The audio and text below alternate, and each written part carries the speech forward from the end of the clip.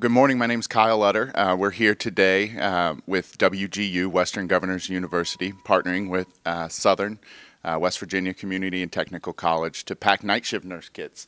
So night shift nurses, many may not recognize, during daylight savings time, when the clocks actually fall back, they have to work an extra hour.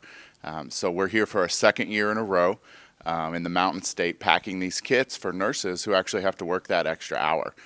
So in these kits, there's a lot of goodies. There's candy, night shift masks, sleep masks for those who sleep during the day.